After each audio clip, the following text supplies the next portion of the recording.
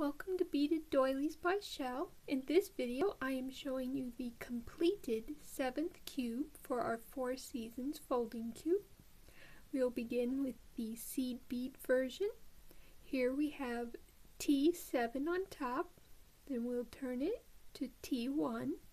From here we usually check T7, go back to 1-7, then we go to B7, back to 1-7, and we have 2-7, 3-7, and 4-7, and then we return back to 1-7, and that is our completed 7th cube for our Four Seasons folding cube.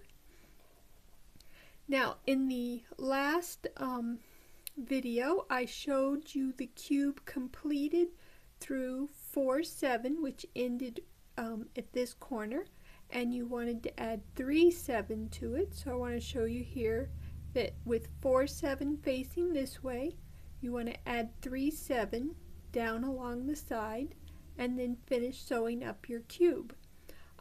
For reference for sewing up your cube, if you need help, please go back to my cubes 1 and 2 videos as I show you sewing up the cube completely, and those can give you help for finishing up your cube.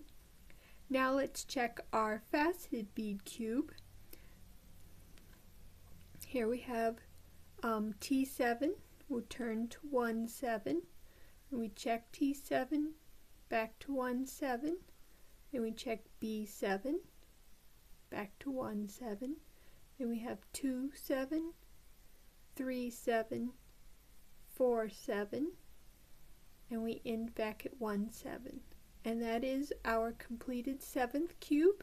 In the next video we will attach it to our second half, and then we will begin working on our 8th cube. Hope to see you there.